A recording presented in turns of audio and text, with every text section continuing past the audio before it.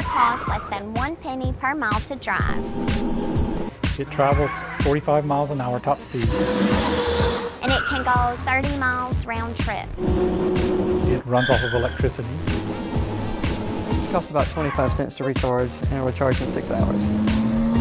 68% of the country commutes less than 15 miles one way to work every day, and it's something like 85% of those people are single passengers. We wanted to determine if there was a vehicle that was appropriate for getting people back and forth to work, that was more economical and had less environmental impact than the car.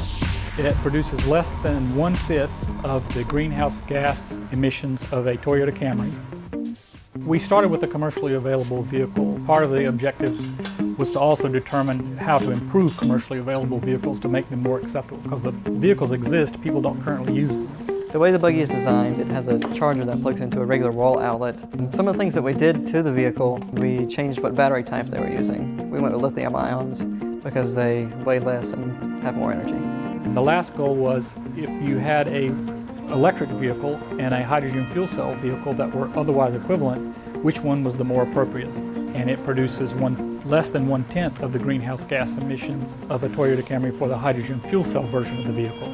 We did all the work. Students did the building, did all like the welding, the circuitry, the research for it, the sustainability analysis that went along with electricity versus hydrogen versus gasoline, all students.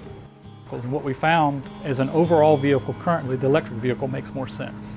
For total environmental impact, the hydrogen fuel cell vehicle has less impact and greater range. Hydrogen is actually a viable option right now too, it's just infrastructure is the issue. I know that I could use it and save a ton of money. I mean, based on the prices here in town, it's 25 cents a day to run it, and that's way cheaper than a car. Gas prices are on the rise, so we need something to replace them. Transportation is fueled almost 100% with petroleum, and there's a finite amount of petroleum. Something different has to happen, and it has to happen fairly quickly. We can't just constantly be throwing away and using up. We have to think about, the future and what people are going to use, and our kids and our grandkids, and we have to preserve for them.